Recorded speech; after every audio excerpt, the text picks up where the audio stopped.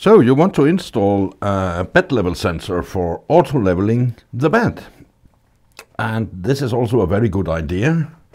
The only thing is, first time installation can be quite a pain, and that's why I have made a small code that will help you install this sensor and make a procedure for it. So first of all, you need of course to install the bed level sensor for your Ender 4. And the easiest way to do that is to have approximately here around 6 millimeters. It should be 6.2 millimeters from there to there. It's not 100% accurate, but it works. And don't tighten the screws too much, because we need to adjust later on when we start to leveling the bed. Another thing you need to do is you need to try to get approximately the same high all the way around the bed. And for that you can use, this is bottle caps, and you need of course four of them, and they need to be same high as well. And if you don't have that and you have the possibility to print, you can print out the STL file I attached to Thingiverse and use them. So how do you use them? It's very easy. We want to get the bed as leveled as possible, at least as much the same height. So you put one of these into each corner, there, there, there, and there, and adjust on a cross way the bed, so it's not tightened hard, but just touch the bed level, how do I call it, distance something, and the same you do on the other diagonal way here and down. Then you take them out without, of course, loosen the screw. So now your bed is leveled, not 100%, but we are on a spot where the auto level sensor can do the rest, and we can also adjust the nozzle to the auto level sensor, and that I will show you now. So let's start going to the computer. First thing you need to do is to go to Thingiverse, and that you find by click on the link down in the description. You download the files and save them. After that you open them and you copy the file to your SD card. This is the Ender 4 bed level code. So when you have done that, you go back to the printer again and insert your card. So you put your SD card into the SD card slot beside the display on the Ender and turn on the Ender. When the display is ready, you push the knob and go down to print from SD card, and you choose, or go down and choose Ender 4 bed level is the file.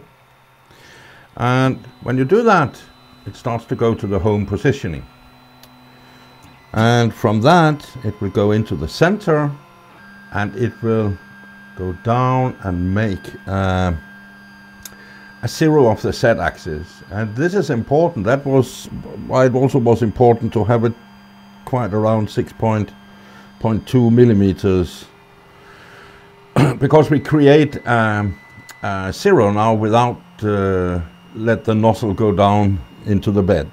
And now it moves to a new positioning, and you now take your copy paper and do as you normally would do, leveling the bed, as you have a little drag here, so that's great. Give a little bit more. So you see I also have my tape on the bed already, because it's not very thick. So now it says wait for use on the display, so I just push the button when I'm finished adjusting the knob to my copy paper, and it goes to the next positioning. And again it stops. and it stops every time what we call set 0. So we adjust again, because the auto level sensor is not doing anything now. It just do something at the center. So that's why we can adjust here with the knobs. But that is good. I push in the button again on the display, and it goes to the 3rd position. And we do exactly the same again. Here we go. And it's a little bit too loose, maybe. That's a little drag. It's a drag. It's good. And push the knob again. And it goes to the 4th and the last positioning.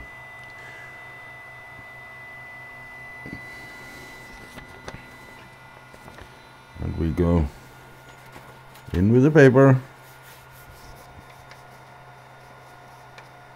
Adjust the knob. So it's just a drag here. It's great. So when I push the button now, you get a beep, because the next thing we need to do is to adjust the sensor. And you see it's light on the sensor now. I want it to be where it's almost starts to light up. And that's why we didn't tighten the screws 100%.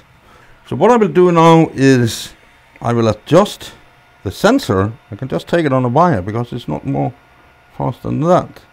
You see it bends out.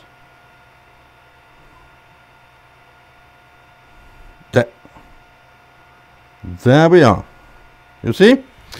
So right now I will tighten the screws. Be careful not to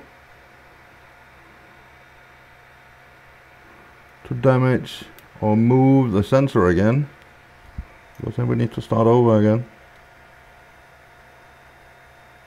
So I think we are here.